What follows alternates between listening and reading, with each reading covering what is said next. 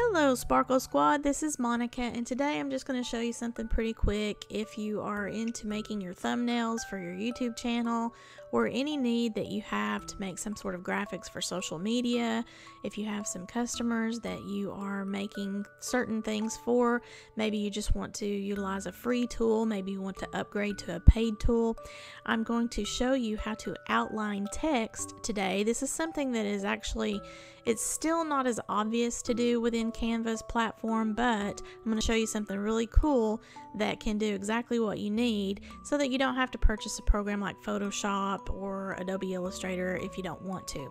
Got my outline text thumbnail here within canva.com. This is what my dashboard view looks like within the actual file itself. When you visit Canva, it's going to look something like this. Now I'm within my Canva creative functionality here. If I were to switch over to my personal, it probably would look pretty similar, but the functionality of it's going to be the same. You've got several different types of alternatives for you for social media. You can create flyers, posters, cards, all different sorts of things here. I use it all the time for my Instagram and my YouTube thumbnails. Be sure to check out my affiliate link down in the description below if you're interested in that, and you will be able to get, I believe it's a 45-day if you use the Canva affiliate link that I have, to test it for free for 45 days rather than the standard 30-day trial if you're brand new to Canva. And then you can choose either to continue the free platform or to upgrade.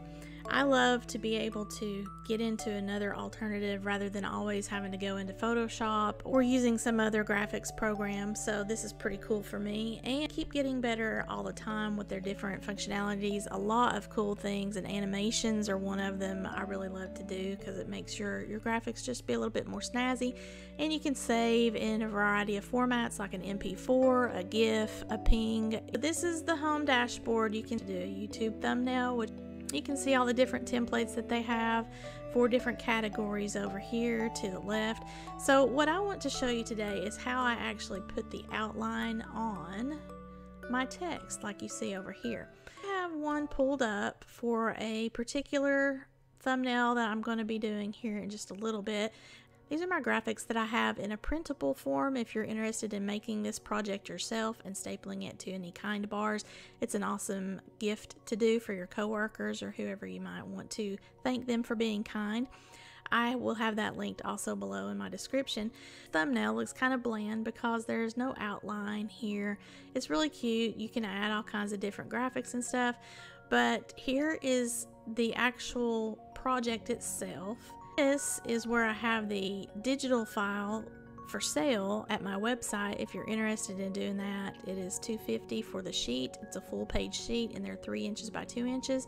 You can download this, print it out, cut it, and attach to whatever it is that you like. I did the kind bars. If you wanted to make any sort of outline using Photoshop, I'm on the label itself. I take the text layer out that says kind. That's where I want to show you how I can do a really quick version of an outline. I want to right click, hit my blending options, go to stroke, double click on it. The color is a really dark red right now. Let's go like yellow. The thickness of it is really thick, so I'm going to do like a 10. You can put a stroke around that, gives you an outline. You can change this to something smaller, but rather than having to use Photoshop and mess around with your outlining that way, you can go into Canva and very quickly be able to do the same thing. Now here's the text that I already typed in earlier. They don't have an outline feature up here in your text toolbar. They have different fonts and things, and they do have some that are an outline type of font. So one option is you could select outline type of font, type in your text, and then go in that same font but choose regular where it's not the outline anymore. You're going to have to duplicate whatever text that you've done and change the font to that regular font, and then you're going to lay the two on top of each other so that then you have what appears to be an outline. That is a little bit too much for me, so I want to just go into my effects, and you're going to see right now we only have 8. Now you can do all kinds of different effects. You can see how it's given a shadow, like a highlighted shadow here on that effect. Lift gives like a drop shadow, hollow, echo, glitch, neon. But what I want to use for the outline is called splice. Now when you see what comes up here, it's going to be like two-tone colors. You're going to see a nice bold outline here, and then you're going to see a different color, which is right here for the inside. I want to be able to have this look normal like on my other screen. So what I'm going to do is I'm going to go to the controls, and for the offset, that's where we want to control how far the inner color moves around. So if I want a true outline, I'm going to go all the way to 0, and all the color is then going to be within the confines of that outline color. To adjust your thickness of the outline, then you just start moving your little toolbar, and then it gives you a different kind of thickness. Woo, that's really a lot. So I kind of like it right here on 37. The direction, if I had left my offset to where the text is kind of offset, then the direction button just simply moves what's inside just around to whatever direction that you want it to be. I'm going to go back to 0 on my offset. I've got an outline here, and that's as simple as that. Now if I want to change the color on the inside, I would just click what's going on the inside there.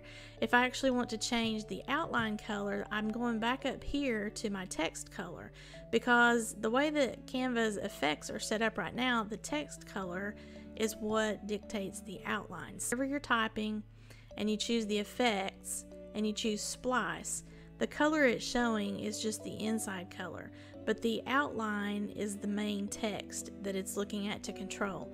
So you'd hit the text color, and let's say we want to do black.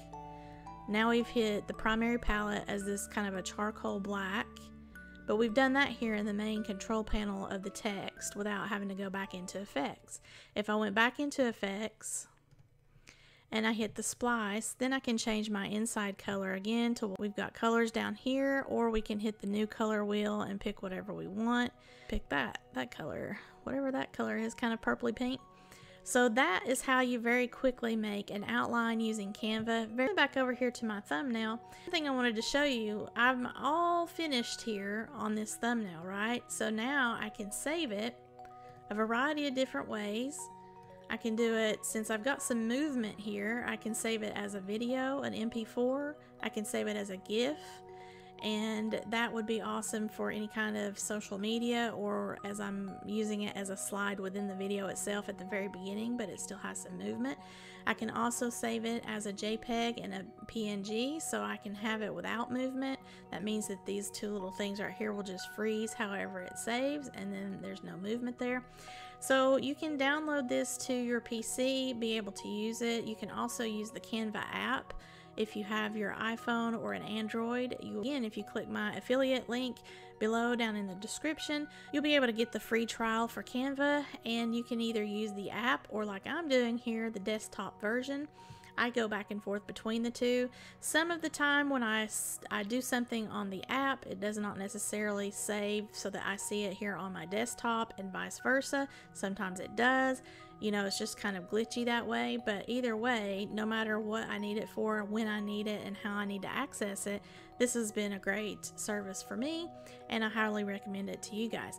So please visit my website at sparklebymonica.com. I have my products listed, and I also have a blog that's got a bunch of cool information. And our Handmade Crafty Creators website have a blog there. I do have a Facebook group for those of you who are crafty and you like to support your fellow YouTube creators. So finally, my Etsy shop, where I have most of my downloads for digital. I always keep those uploaded there more frequently here at my Sparkly Mon Downloads Etsy shop than I do on my website, sadly, because it's just easier that way, and I get higher traffic on my Etsy.